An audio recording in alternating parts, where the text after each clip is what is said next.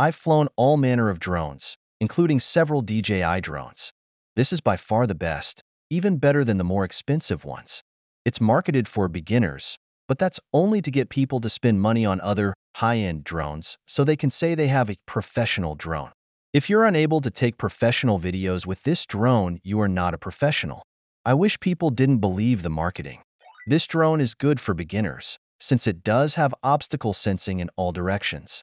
However, it is capable of excellent quality video and images. It has advanced flight features and just as many options as some of the drones, twice or 3 times the price. I got the Fly More kit with plus batteries. I can comfortably fly an hour while recording 4K on 3 batteries. I would encourage anyone to purchase this drone. I haven't really put its range to the test, but I've taken it close to the battery's range. I've flown it out a little over 4 miles away and didn't lose a single bar of signal strength. I flew it back and still landed with 30% battery. I also took a 4K recording the whole trip to see how that would affect the battery, but I had plenty left on landing. If you do buy it, here's my suggestion: buy the Fly More kit. You'll be disappointed when your battery is drained because it's so fun to fly.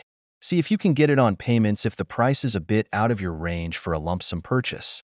I also bought insurance. You have only 48 hours once the drone is powered on to buy insurance. I bought 2-year coverage, which includes water damage or flyaways. Keep in mind that if the drone is lost, it will cost you about $235, and they will send you a brand new one.